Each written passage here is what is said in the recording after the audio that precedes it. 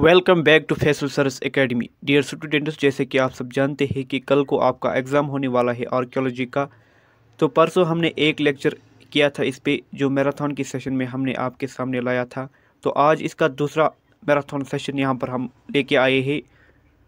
तो बिना टाइम को ज़ाया किए हुए हम यहाँ पर स्टार्ट करते हैं। The first question of this lecture series is the study of coins is known as. The study of coins is known as, and the right answer is numismatics. Question number 2. What is epigraphy? Epigraphy क्या होती है? And the answer is the study of ancient inscriptions. The study of ancient inscriptions. जब हम ancient inscriptions की study करते हैं उसको हम कहते हैं epigraphy. Question number 3. Radiocarbon dating is also referred as. Radio carbon dating is also referred as. आपके जो सिलेबस में दिया गया है डिफरेंट डेटिंग टेक्निक्स, इसी में से ये क्वेश्चन उठाया गया है। Radio carbon dating is also referred as and the answer of this question is carbon 14 dating. Carbon 14 dating. Question number 4 दिया गया है यहाँ पर, what is radio carbon dating. जो रेडियो कार्बन डेटिंग है वो क्या है? And the answer of this question is a method to determine the age of an object containing organic material. जो भी कुछ मटेरियल जिसमें लिविंग ऑर्गेनिजम्स होते हैं, ऑर्गेनिक क्या होता है? लिविंग ऑर्गेनिजम्स, और उसकी एज को डिटरमाइन करने के लिए हम एक मेथड यूज़ करते हैं जिसे कहते हैं हम रेडियो कार्बन डेटिंग। इसमें आइसोटोप्स होते हैं जिसके ज़रिए से हम पता निकाल सकते हैं कि किसी ऑर्गेनिक मटेरियल की क्रोनोलॉजी क्या है, उसका डेट क्या है। क्वेश्चन नंबर 5 है यहाँ पर, the two most important sites found in Kashmir belong to stone age. वो किस स्टोन एज से बिलोंग करती थी?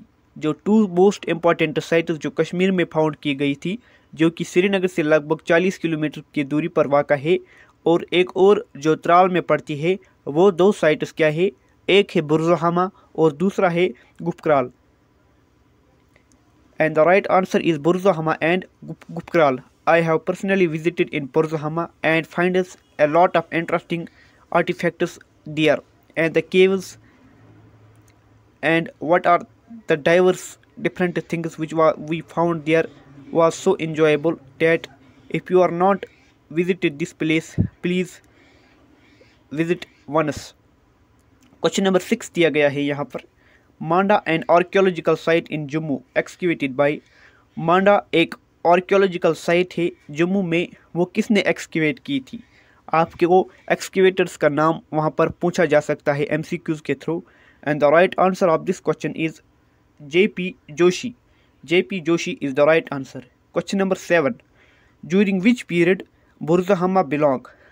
किस पीरियड के दौरान बुरज़हमा बिलोंग करता है? किस पीरियड से बुरज़हमा बिलोंग करता है? And the right answer of this question is Neolithic. Neolithic is the right answer of this question. Question number 7 है यहाँ पर, question number 8 sorry, which period is completely absent in बुरज़हमा। या हम दूसरे तरीके से ये कह सकते हैं कि कश्मीर में कौन सा पीरियड पूरी तरह से एब्सेंट है? And the right answer is मीज़ोलिथिक। मीज़ोलिथिक, जिसमें हम माइक्रोलिथिस टूल्स फाइंड करते थे, वो कश्मीर में बिल्कुल एब्सेंट है। क्वेश्चन नंबर 9 है यहाँ पर, हु एक्सक्यूवेट द बुरज़हमा। बहुत ही इंपॉर्टेंट क्वेश्चन, यहाँ पर आप इसको स्टार मार्क करके रखिएगा। हु एक्सक्यूवेट बुरज़हमा, बुरज़हमा को किसने एक्सक्यूवेट किया था और कब किया था? And the right answer is TN खजानजी। ये एंट्रेंस में भी पूछा गया था ये question, TN खजानजी who एक्सक्यूवेटेड the बुरज़हमा, a site from 40 kilometers away from Srinagar city. Question number 10. First systematic excavation at Simthon were conducted by। जो सिम्थन एक आर्कियोलॉजिकल साइट है, उसमें फर्स्ट एक्सकेवेशन किसने की थी? सिस्टमेटिक एक्सकेवेशन जो कश्मीर में हुई थी। And the right answer of this question is RS Bisht. RS Bisht is the right answer. Question number 11, what is anthropology. Anthropology जो कि आपके सिलेबस में दिया गया है, archaeology and it's discipline, discipline में आता है, एंथ्रोपोलॉजी भी एक डिसिप्लिन है। डिसिप्लिन एंथ्रोपोलॉजी को, व्हाट इज एंथ्रोपोलॉजी, एंथ्रोपोलॉजी क्या है? And the answer is study of various elements, study of various elements of human including biology and culture, study of various elements of humans including biology and culture. Question number 12. The study of stones is called, the study of stones is called petrology. Petrology is the study of stones. Petrology is called the study of stones. Question number 30 दिया गया है यहाँ पर, define 3 methods of exploration. Exploration आपके syllabus में define किया गया है, इस पे बहुत सारे क्वेश्चंस आने की संभावना है। Answer is surface serving, surface survey, specialised survey, geophysical survey is the right answer. Question number 14, disciplines of archaeology.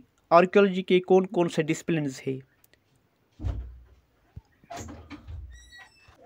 Disciplines of archaeology are surviving, excavation, analysis. Surviving, excavation and analysis. These are the 3 disciplines of archaeology. Question number 15. What are main limitations of archaeology? What are the main limitations of archaeology?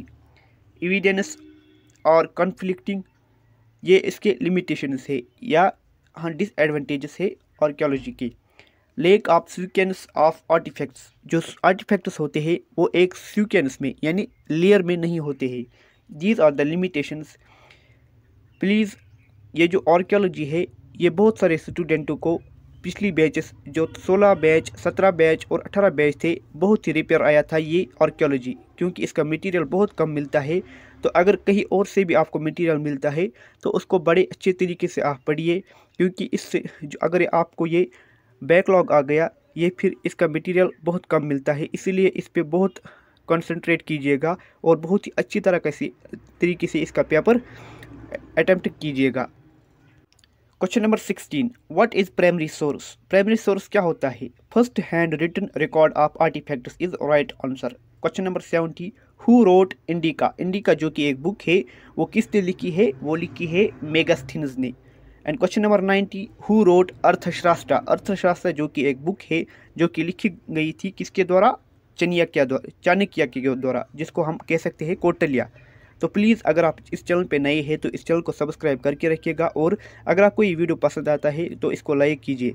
So please रखते हैं यहाँ पर। So thank you, अल्लाह हाफिज़।